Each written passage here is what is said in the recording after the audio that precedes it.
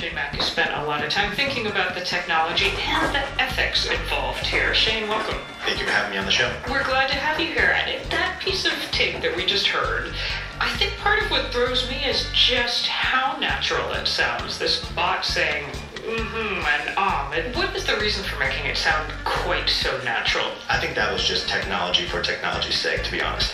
And you see Google actually, after that announcement, they came out and said, we're going to have a disclosure that it is a robot before it gets on the phone. This was a big question at this conference over whether Google had some responsibility to tell people, hey, this is a robot that you're talking to.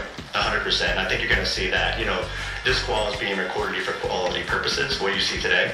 I think there's going to be a lot more of that needed to disclose when it's a robot, when it's not. Is it as basic as saying, hi, by the way, you're talking to a bot? Or even think about it in the assistant world as like, this is Shane's assistant. It is an automated assistant, and it is trying to help Shane get things done.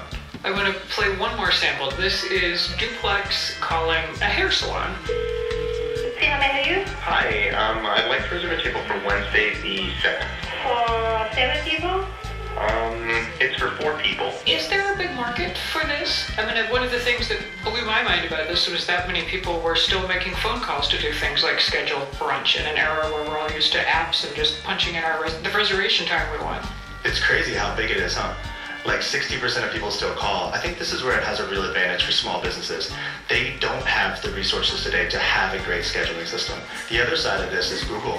What if they just said, hey, next time instead of us calling you, would you like us to respond with a robot on your side?